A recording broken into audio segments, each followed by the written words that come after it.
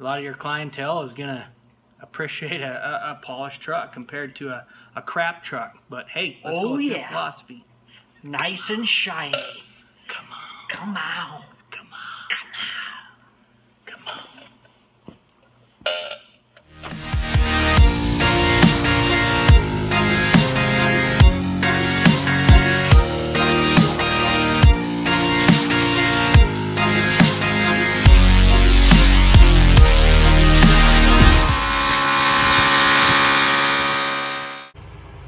Grabbing the bull by the horns is essentially what you have to do on a lot of projects with a detailer's eye. There are a lot of truck washes out there that are nicknamed a skip and jump because they skip things and they miss a whole lot that a trucker or the driver or owner of the equipment will notice, especially if they are detail oriented.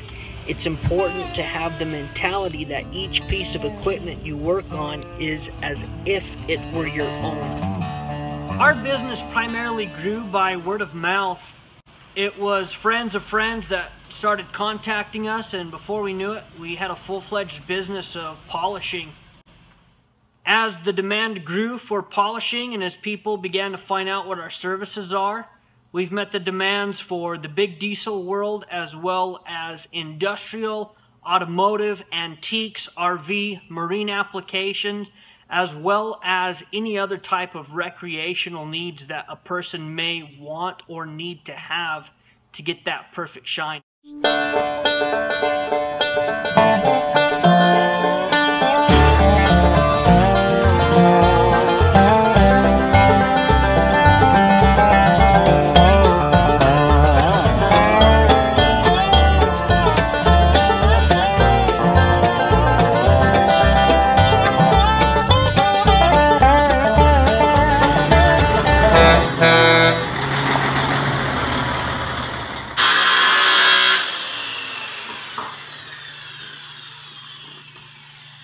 Years ago we started polishing trucks.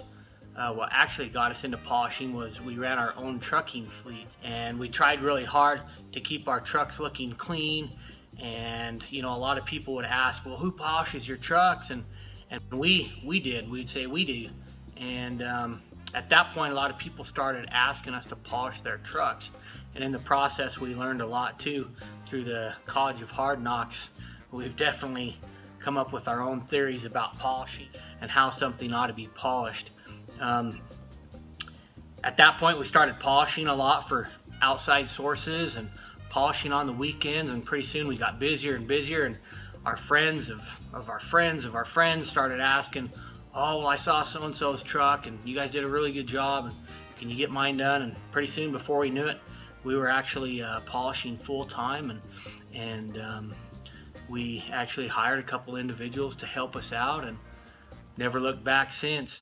Well, I can hear the noise in the city, but I can't move. Well, what is that in the distance? Well, that's the gateway through.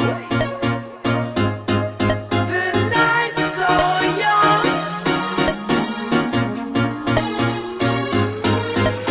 I feel numb.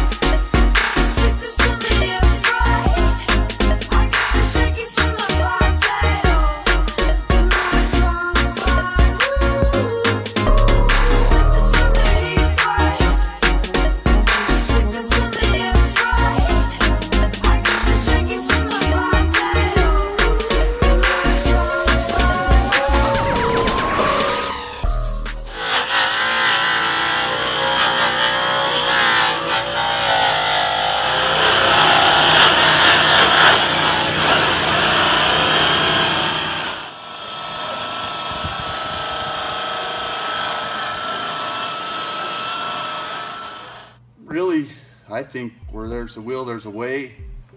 Where there's a metal, we could shine it up, and you know, there's a lot to the process. It's usually like a 3-step process, but there's also mini steps or bigger steps that you could take to bring out the kind of shine and the kind of glow that you want. And that's what we do, is a show shine every time here at Jackson Express. And I think that, you know, we're into doing some new things and trying some new ways to improve our work and our art and bring out the best of the shine.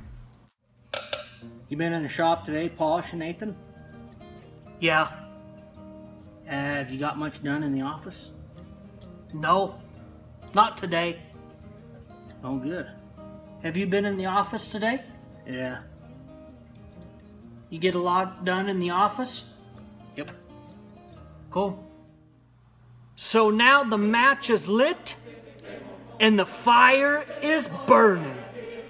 Burning for the desire to polish. If you want to get out there and start polishing, do your research and get a good arsenal of tools.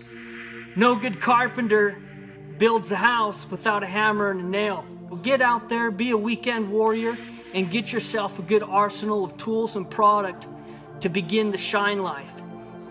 Here at Jackson Express Polishing, we use both a variable speed polisher as well as a fixed speed grinder. Definitely be careful. Know what you're doing, get out there, take risks, and go ahead and begin the shine life. Come on.